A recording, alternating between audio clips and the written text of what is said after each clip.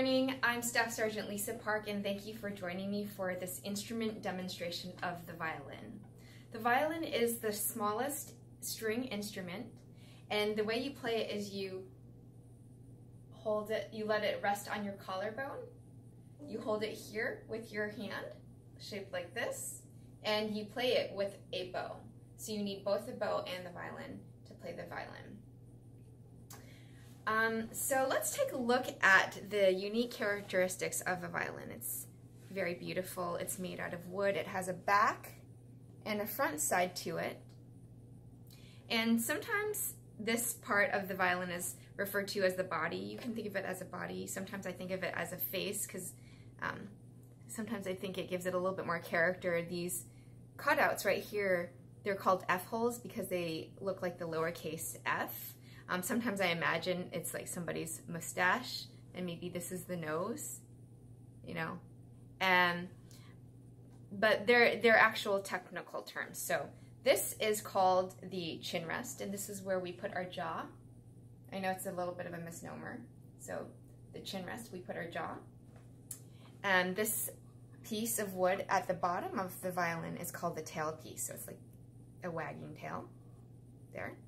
And this earlier, what I thought maybe was the nose, we call this the bridge. And if you look at it this way, it's got this beautiful curve to the violin. And similar to cars driving over a bridge to safely traverse the water, this bridge also helps us traverse the string safely without falling underneath. So.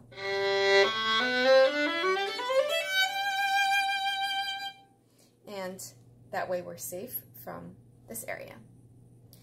This part, this black piece of wood is very hard and dense, and this is called the fingerboard because this is where we tap our fingers. Now, turning it back this way, if we think of this violin now as a body, this is called the shoulder. So the shoulder here is what we would clear when we're shifting upwards or playing high up in the stratospheres of the violin. You got to clear the shoulder and then come back to the neck. This is the neck. This is where we generally hold the violin. So kind of like this is the body, this is the neck. Now this upper part where the head might be, if you turn it to the side, it's got this really beautiful design, kind of like rolled up manuscript paper. And then these side things, which maybe look like ears, these are called tuning pegs, and that's how we tune the strings to our liking.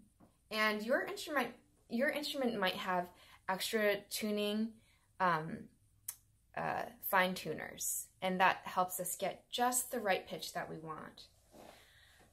All right, so let's play the violin. So I love the violin. It has so many different versatile abilities. You can sing, you can dance, you can sound like a bird, you can sound like an elephant. So let's sound like a bird. You can sound like an elephant or sound like something very heavy or ominous. And you have everything in between. One of the most singular things about the violin is it's very close to the human voice. And so you can have beautiful long lines singing.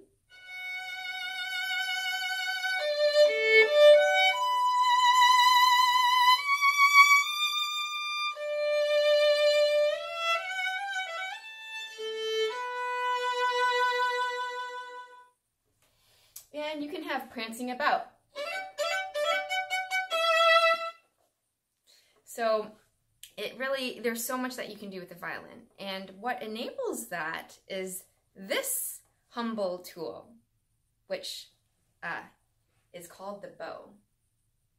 And several hundred years ago, this bow existed in so many different cultures, but it was shaped in a convex shape, kind of like the archery bow and arrow, it was shaped like this. And that's how violinists played, with that kind of bow. About over 250 years ago, technology improved, and makers discovered that having a concave shape to the modern bow would provide a stronger tension to be applied on the string and would produce, therefore, a louder volume. So not only can you have soft sounds, you also have the ability to be loud. So you can have much more range and volume.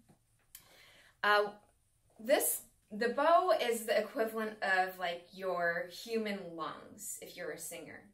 How do you sing? You need to have breath capacity, right? You need to be able to hold your breath for a really long time. Let's try seeing how long you can hold your breath. Okay, I'm not a singer, but ready?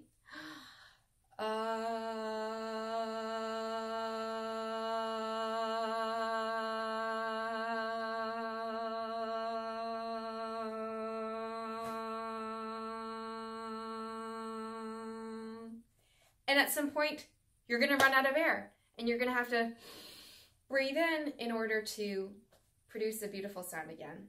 So, but with a beautiful bow on a string instrument, you can transcend that limit.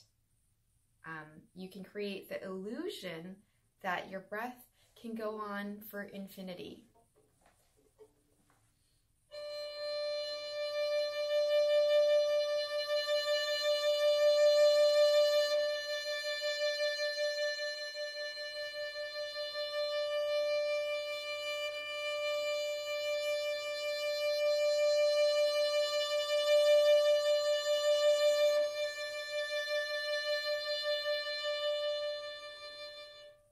And so on. I could continue like that really for however long, using a technique called sostenuto, so sustaining the bow with a legato stroke. So those are some of the things that I love most about the violin. It's so versatile. You've got this ability to transcend, you know, your normal physical limitations with lung capacity, and you can access that extra special place that is almost like a superpower. You know, we love superheroes and superhero movies because we all admire people that have some special, extraordinary ability. And with the bow, the violin allows you to feel that way too. So thanks for watching and have a great day.